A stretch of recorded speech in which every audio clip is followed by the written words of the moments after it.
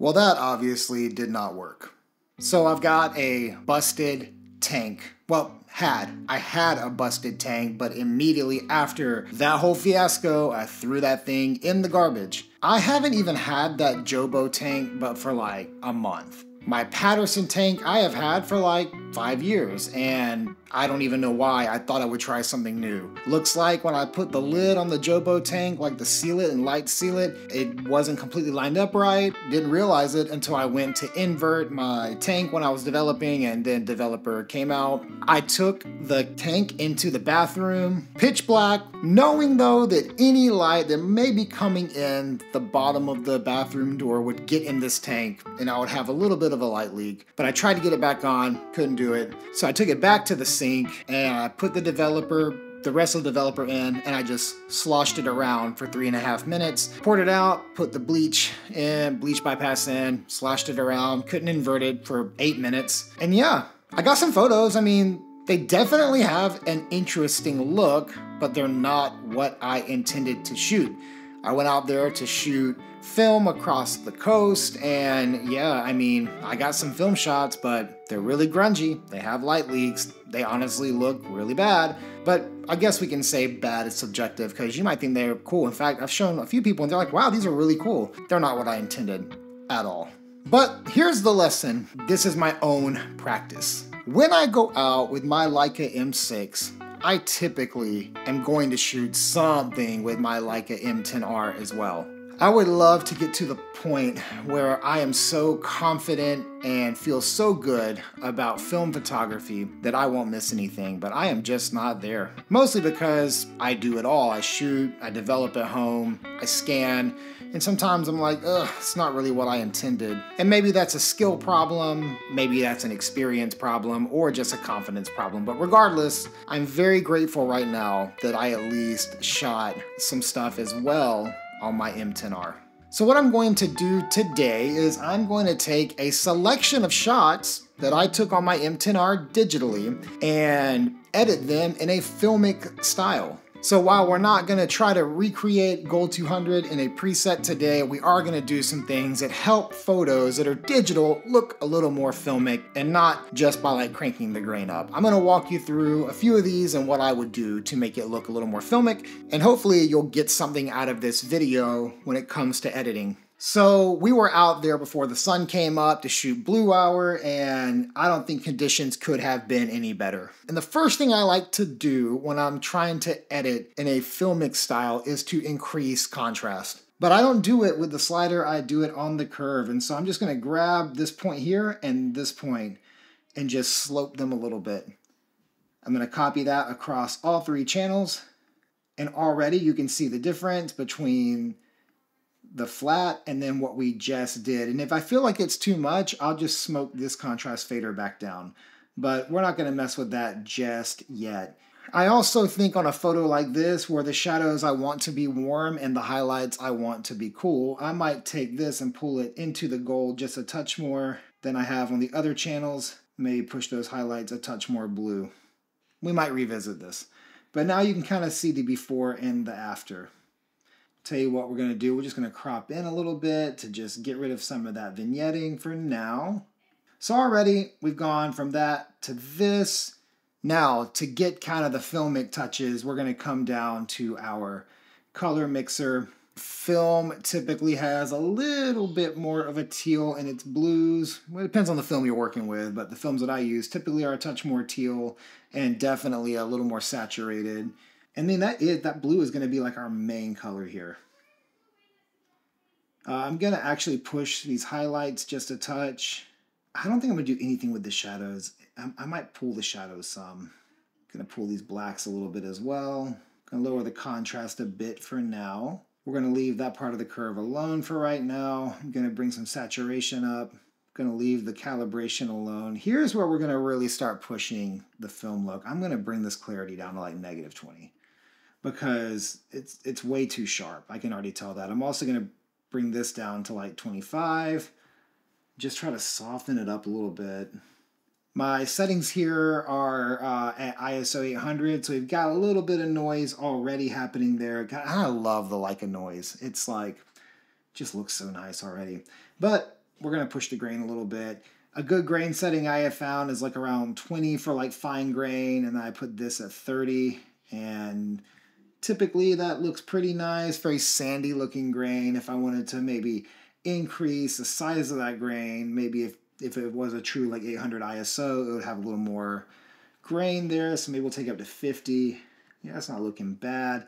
I honestly think I could come in here and like little dehaze and make it even more foggy, which I think looks nice. I always love to, this has nothing to do with the film part, but I always love to take the gradient at the bottom and just pull my eyes up a little bit. But already, like, we are a little more in the style of film. And all we did was we added color contrast on the RGB channels. We've tweaked our blues a little bit, and then we've just cranked down clarity. And what you'll see a lot of times is like when you crank down the clarity, you get a bit of a glow on the borders. See the borders of the rock? It's sort of like using a ProMist filter. Film has really smooth transitions around highlights, where digital is like a lot of stark lines. And so cranking that clarity down lets you introduce what seems to look like those smooth transitions. And already, like, I'm digging this. I think it looks nice. If I copy that and put it over here, yeah, I mean, look at this. This is more in the style of what I was going for. I will say the shadows could probably use a little warmth still, so maybe I'll push a little magenta into the shadows. Or honestly, I could even come down here and just saturate those shadows a touch. Maybe make them a little more warmer, not so red, but like maybe 25 here. And I might even pull the luminance down a little bit just to get better of a look. And now that I'm doing these things, I'm actually going to come over here to this, to our light contrast curve here. And I'm going to fade the bottom end a touch. I think that right there looks pretty freaking close to what I was intending. And that's really the point here, is like, what did I have in mind when I took my M6 out to go shoot? I had these kinds of shots, like this look. I'm really digging this look right here. I'm going to copy this and bring it back over to this one now. Made a couple more changes in that. And that is what I was intending. That looks the part. Let's take it here. So we're on the beach. We're standing at the lifeguard stand, and then I see a truck in the distance. Let me paste this edit on it and make any tweaks. I mean, right there. Do you see how, like, you don't need to do 1,000 things to get your desired effect? I feel like I have my desired effect just in this really quick color grade. I think what I'm also going to do here just for fun is I'm going to come in here and just actually bring dehaze down and just haze it out and then warm it up. You get a little bit of that effect. It's very subtle. And of course, you see this vignetting is crazy. Let's pull it down a little bit. Center this guy. But already, like, this is the look I was intending to get when I was shooting. So that truck comes across the beach. It ended up being a state truck, and they were setting signs up in front of the rock here. And I mean, look at this. This is what I was intending. Let me flip it this way. We'll get this one Instagram ready, right? I mean, that's looking pretty good. I think I would warm this one up just a touch, just to make that pop right here. If I come down here to the orange, I can actually saturate that a little more, maybe push it a little in the direction of red, and brighten it up a little more as well. I think we're getting a really nice look here. Back to this gradient at the bottom. Don't want to overdo it, but I mean, look at this. Like, this is really what I was going for in these shots. Let's continue on and bring this same edit over. My friend Alfonso took a photo of me with my Q2. Let's paste that on. Let's see how it works. Oh yeah, that looks really awful. Let's fix that white balance. I feel like it's looking the part. It's looking how I intended it. I'm actually really happy how fast this is coming together. But I mean, right there, that is very much in line with the colors and the look that I intended. And again, we didn't do a lot of crazy stuff. We just added some point curves on the RGB channels, and we pulled a little more warmth and pushed a little more cool tones on the blue channel. We've increased saturation. We've done a very little color tweaks. We've added a touch of warmth to the shadows. And then really that film look is coming from smoking down that clarity. I mean, I'm at -35 on the clarity and getting the grain kind of like where I want it for the look that I'm using. And I think this looks just fantastic. It's nice and soft without being like out of focus and bad. And that looks the part. Here's some houses and the rocks in the background. I mean, you can really see it here. I think though to make this work, I'm gonna pull the highlights down. But I mean, like you can really see how the clarity being down really fades these transitions on the lines into the highlights. And it looks very filmic and really nice. Let's go into the forest here. This was the Crescent Beach hike. Big old sign at the beginning of it that's like, don't do this hike if you're not an expert hiker. It was fine. Which if it wasn't clear, I do not consider myself an expert hiker. In a photo like this, you know, the clarity being down, there's not like a highlight texture I'm looking for, so it looked really like dreamy and kind of fake. I'm gonna bring it back up here. I think for like a wood scene here, I think to get that filmic look, I'm probably gonna go in and just fade it a touch more, but also like bury the blacks a little more, pull some of that contrast down, and maybe pull the photo even. And now I can warm it up just a touch, but also I've got to watch greens. Greens really can get away from you in a filmic look. So here we got a lot of green.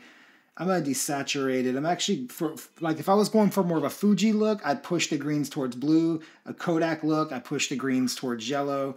But ultimately, I'm going to desaturate them, push them to yellow, and get this kind of look here. And I think this looks really nice. I'm going to copy this look, bring this over here. Yeah, I mean, right there. Great example of what I'm going for. It's very smooth. That clarity being low, very smooth. This is at -10, little desaturated, and you can see like because we've curved it a lot up here, we're getting this really faded look on the sides. I love that look. I think it looks just so good. But right there, I mean, we are in that filmic style. Let's go to this one. I'm going to bring the exposure down a little bit, bring the contrast up on a photo like this. I find that when there's a lot of texture, I like a lot of contrast. And I might even bring the clarity back up a touch for something like this because this is highly textured, maybe just at like -5. But I think it looks great for a photo like this. I'm probably just going to throw a radial around here, invert that radial, and then just like bring the sides down a little bit just to get that eye brought to the middle. Let's do one more, this one on the beach here. And you can see that we've got this really nice, like, let's bring the contrast up a lot on this one.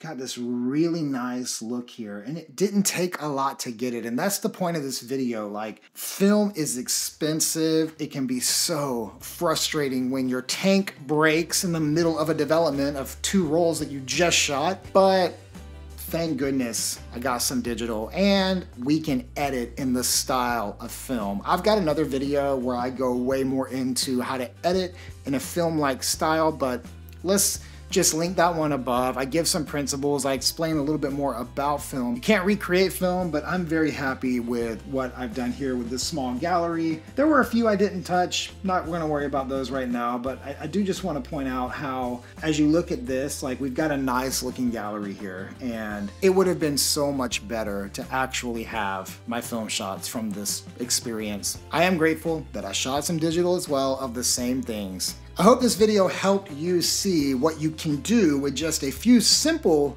principles and simple tweaks to your photos. You really can get that filmic look, or at least get it rolling pretty easily in Lightroom. It's not overly complicated, so try those things that I showed today and see what they do for your photos. And if you like what you've seen, be sure to check out verygoodpresets.com and you can find my presets on there. But more importantly, you could join the mailing list and be a beta tester whenever I'm beta testing a new preset, or get first access to new presets that are coming out. And I already told you, Gold 200 is dropping later this fall, and I think it's gonna be just awesome. I've been using the current version of it. I'm very happy with it. It's not quite there yet, but we're getting close. All right, guys, we made it to the end. Thanks for watching, and I'll see you guys next time.